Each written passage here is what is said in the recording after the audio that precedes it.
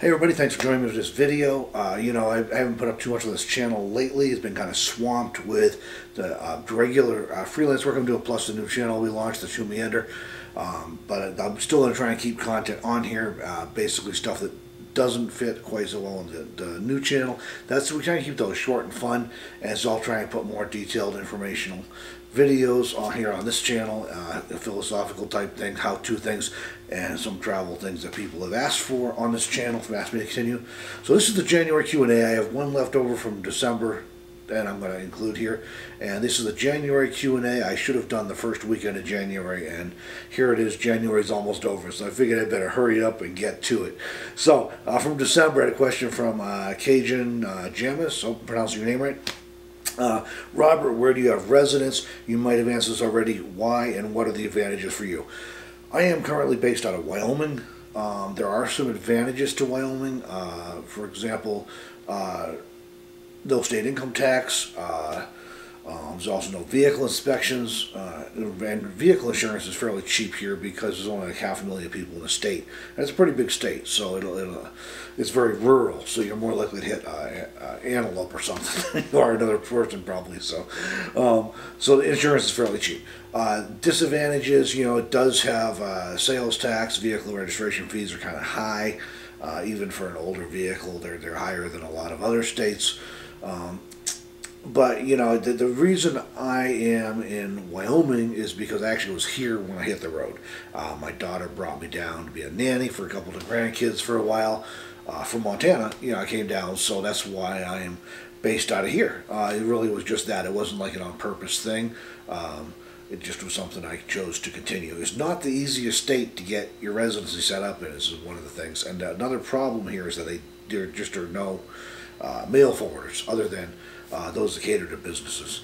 So that's kind of it makes it really not ideal in some ways. Wyoming could be an ideal state for, they could be right up there in the top couple for, like South Dakota is, but they just have chosen to go a different direction with some of the regulations that aren't very nomad friendly. So I'm here for now. I will eventually do something different. I basically have addresses in like 3 states as it is, but I'm here for now.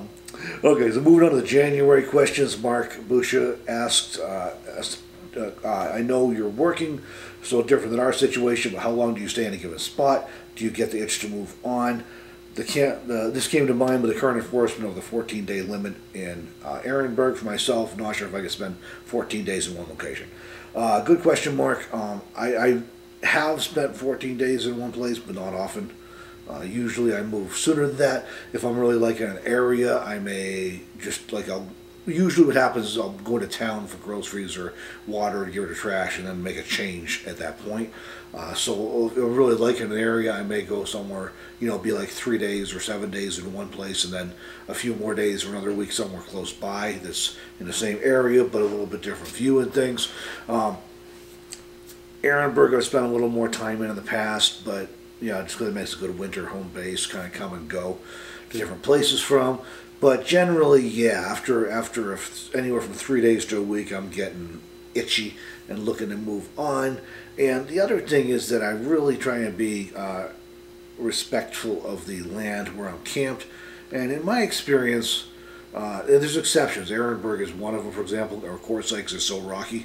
But most places, the ground starts getting trampled down. You're leaving footpaths, vegetation is getting trampled, and it's starting to look like it's being used. And since I'm often dispersed camping, that's my sign that it's time to move. And that usually happens well before 2 weeks. And once it starts looking like the site's showing signs of use, I try and move on so that I'm not leaving an impact, or as minimal of an impact as possible.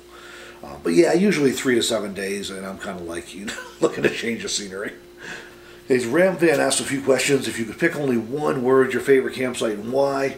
One of my longtime favorites, it's hard for me to pick just one, but one of my longtime favorites is up in Sedona, or between Sedona and Cottonwood off 525. That's really nice. The red rocks is the thing, and the way that they change as the light goes across them during the day, just fantastic.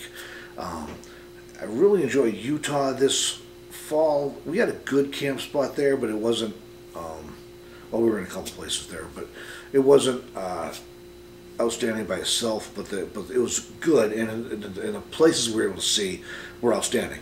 I camped a couple places in Colorado this fall that were just about mind-blowing, like up along Moldus Pass and up by Silverton.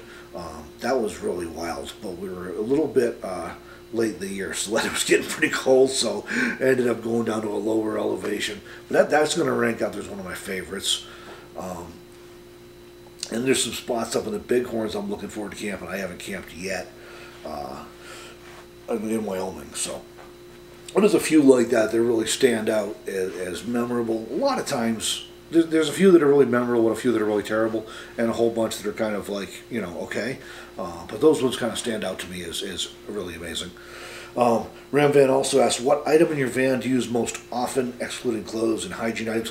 For me, it's going to be my laptop and my phone, because they're my work tools, so I use them a lot, and a camera, of course. Outside of that, probably like my stove and pots, you know, cookware, because I obviously cook once or twice a day, most days. So those are probably the things I use most often that are most valuable to me in terms of, you know, regular use. What was the first item you discarded, found to not be used / needed after you started vanning? Actually, I started out in a Toyota Camry, and the first thing that had to go was my multi-purpose bucket that I thought I was going to be able to use for various necessities. Turns out it was too big. I needed something way smaller in a car, so that had to go. That was the first. That was a real challenge, figuring out how to take care of that in the car. What food items do you consider to be essential to have in your van home? I try and focus on, I'm getting away from canned goods, but I try and focus on non-perishable staple items like quinoa and black beans and legume, like various legumes, flour, things that I can make stuff out of, you know, and then vegetables and things like that. If I'm camped with Debra, I sometimes stick some meat in her refrigerator because I don't have refrigeration. I'm trying to get away from the canned meat and stuff. So I just stick with the staples, then I can make anything from that. You know, Laurie Smith says, instead of a cargo trailer as I had planned, I'm looking at living out of my Suburban. If you could give one piece of advice to someone who's living a very small footprint, what would it be? There's a few things I'll say, but as far as my number one piece of advice, and everything kind of relates to it, is think like a backpacker. And think of your vehicle, SUV, whatever it is, as a metal and glass tent. And if you think about it that way, it really changes the way you think about what you need for gear, what you're going to bring.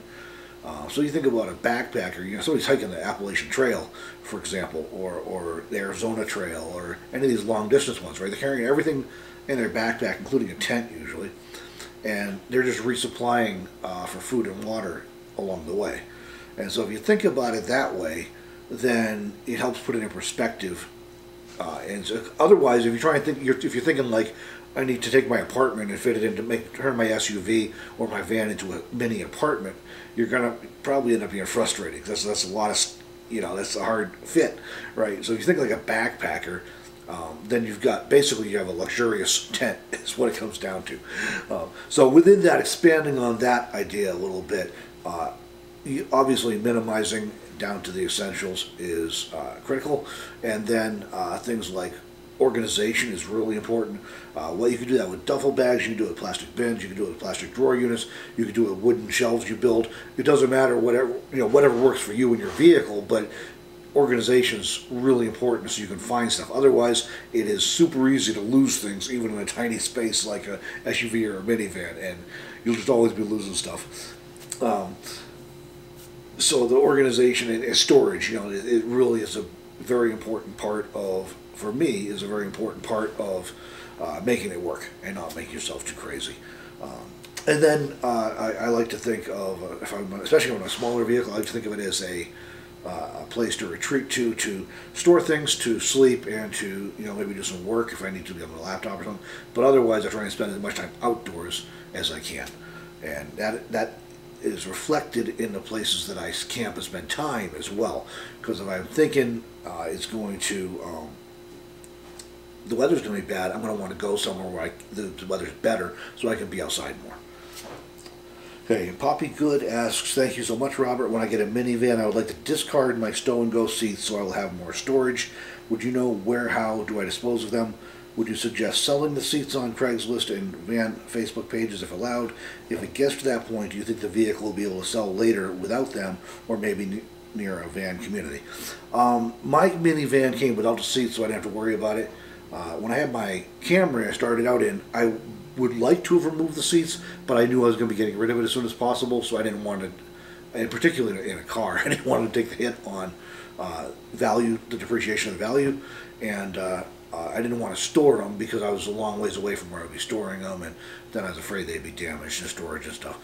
I do know people who have, with minivans, who have stow-and-go seats, who have removed the seats because they can use that extra space for storage for other things. So that can be a real good reason to do that. Yeah, as far as getting rid of them, I would think you should be able to sell them. Hopefully, I don't know how much they'll bring. You can store them, but then you're paying storage for months or years, and you have to hope that they're not actually damaged while they're in storage from rodents or flood or whatever like that. So I guess you have to balance it against. You'll probably take a hit on resale value when you do sell it, but how much is it going to cost you to store them if you take them out and store them, or how much value we're going to get out of having the extra space for storage. So it just comes down to if it's worth it to you. If you're able to remove them and get rid of them, that probably will give you some great extra storage for things you don't use all the time, to keep it down low, and that could be really handy. But otherwise, yeah, you can always, if it's too much of a concern for you, you can always leave them in for a while, see if you can get by without that storage, and if you really feel like you need to remove them at a later point, you can, and gain yourself some more storage at that point. But you can sometimes find people who want to buy a van who don't care about the seats. They're looking for it for a utility vehicle anyways, so they may not care much. But it would seem like that would potentially impact the resale price. So again, the age of the vehicle I think would factor in. Mine's a 2003 and has almost 250,000 miles on it. So I mean, the price difference, the value difference, just isn't going to be that much on my vehicle. But if it's a newer vehicle, it could be more of a concern. So that's my take on this stuff, everyone. I probably won't. Maybe I'll try a Q&A for March because it's almost February already. I do have a few other things coming up pretty soon, hopefully. Like I got a couple of videos I want to still publish to wrap up the series on income on the road. I got a few other things that I'll definitely be putting on this channel. Thanks for joining me today, everybody, and we'll see you in the next video.